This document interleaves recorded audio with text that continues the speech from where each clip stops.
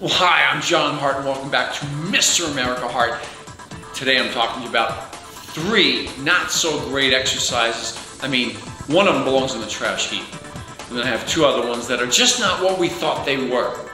They aren't as great as we thought they were. The number 1 that I'm going to go to, straight to the trash heap, that's Smith machine overhead press. Now that Smith machine overhead press, that thing is a problem. And here's why. It's not better than doing dumbbell presses overhead, barbell presses overhead.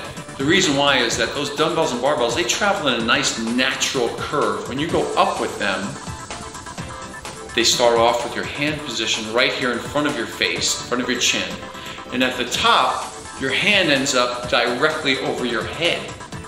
Now that being the case, that's natural. That's the way it belongs. When we do a Smith machine, the problem becomes that Smith machine travels in a straight line. So if it's slightly in front of you at the bottom, it's going to be slightly in front of you at the top.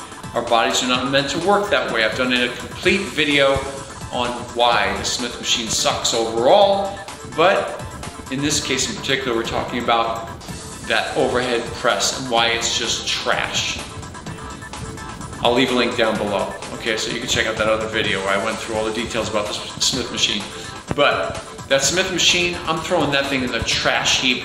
You want to have a nice long bodybuilding career, whether it's competitive on the stage or whether it's just looking good for the entirety of your life, the quickest way to end it, the quickest way, is to do stupid exercises like the Smith machine overhead press. And if you do that, you're going to find you're going to end up with painful shoulders and never get the kind of delts that you want to get long term. So let's take that Smith machine and throw it in the garbage. Let's chop it up first and then throw it in the garbage. Nobody can use the thing. We don't want to have somebody hurt themselves using it, pulling it out of the trash heap, okay? Or using it once they do pull it out of the trash. So that thing is just gone, cut up and gone. Secondly, the cable row is not better, safer than the bent over barbell row. Now why do I say this? Look, the cable row and the barbell row both involve your torso being at a 90-degree angle to your legs, your thighs. Cable row, you're sitting upright like this with the cable going this way towards you. You're pulling the weight in with your back parallel to the resistance. Bent over barbell rows, you're like this with the legs down below. Again, the resistance is going directly against the force or muscular contraction of your lower back. Either one, they're both the same position. If I take that cable row and I turn it this way, just like that, if I do that, now you see what you're doing, a bent over row. You're just sitting upright. So why is it then that the cable row seems safer than a bent over barbell row? And the answer is you'll never use as much weight in the cable row as you will in the bent over barbell row. And why is that? Because not only are you supporting your barbell when you do bent over rows, you're also supporting your own body weight, the top half of your body, with your lower back muscles. So there's additional weight being put up against that lower back. So that explains part of it. The other part of it is ego lifting. The barbell row for years has just been abused left and right. Men especially get on that thing and just heave the weight up. And they're just asking for trouble. It's a setup for a problem for their lower back. So the cable row, while it seems like it would be safer, it's not really safer. We've beefed that one up and acted as if it is. You're technically lifting less weight. That's it for number 2. Number 3, that leg press versus your squat.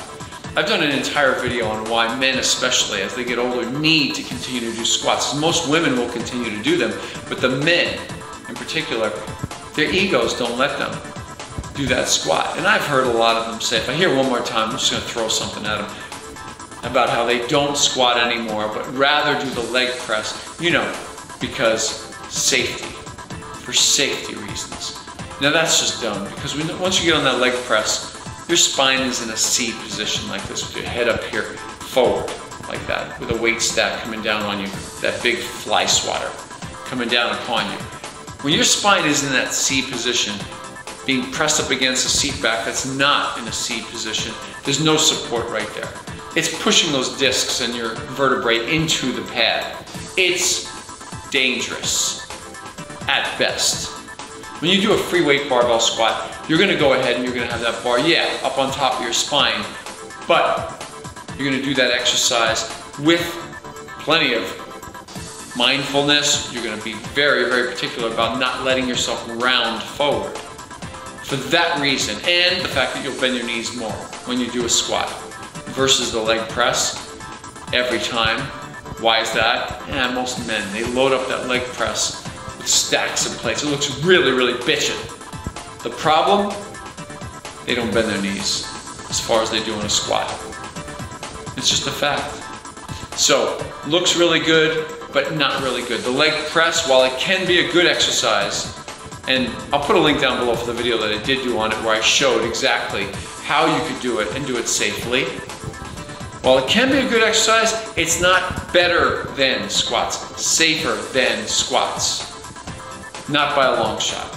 So there you have it, all three of my selections for either cutting it up and putting it in the trash, or just not better than, and just not built up the way that it was in all these years and people suppose them to be. Now, if you're liking the videos that I'm running here, off to my left, you're about to see a disc pop up there.